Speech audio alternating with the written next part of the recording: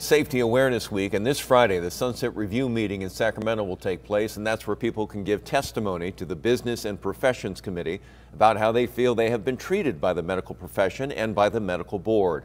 We're joined now by patient advocate Marian Hollingsworth for some insight into what's going to be happening there. And Marian, first of all, I just want to get out there that you got involved in this as a patient advocate in part because of what you went through in your own family. Yes, my father in 2009 was harmed by two doctors, and I filed complaints about them.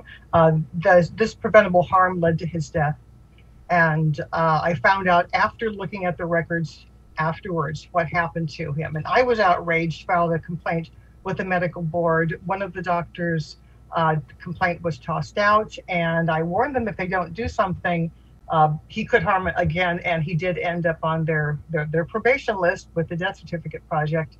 Another doctor just got a reprimand, and I had been promised that there would be an accusation and probation. So I was disappointed that they didn't take it seriously since it was preventable.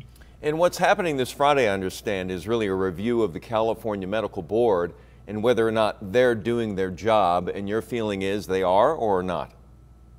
My feeling is they aren't doing their job to protect the consumers of California as what is stated in their mission statement. We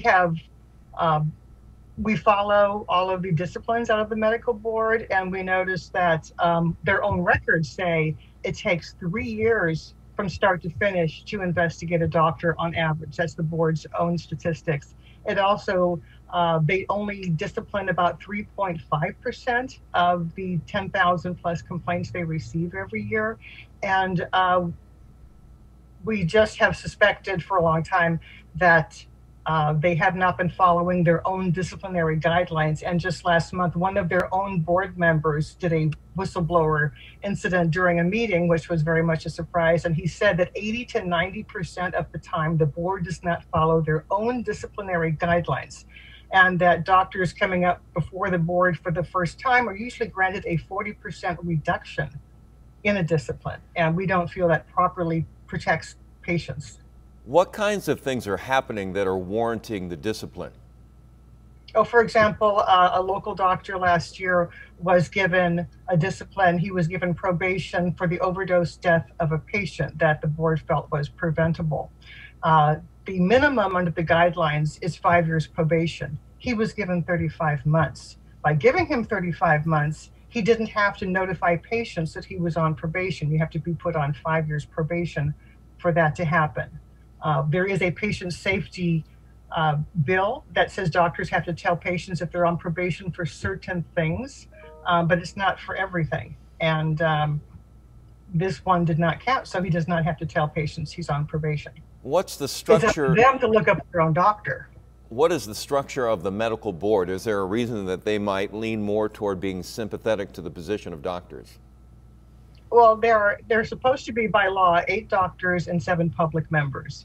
And right now, 5 of those members are members of the CMA, the California Medical Association, which is the doctors' lobby group. And 2 of those doctors were actually former presidents of the CMA. So that kind of gives them kind of an inherent bias.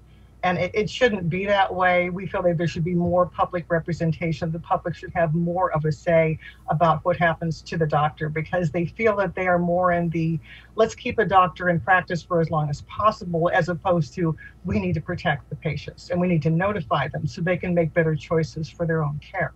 All right, so that meeting where people can voice their opinions about how this system is working going to happen on Friday. And for patientsafety.org is a site that folks can go to get more information?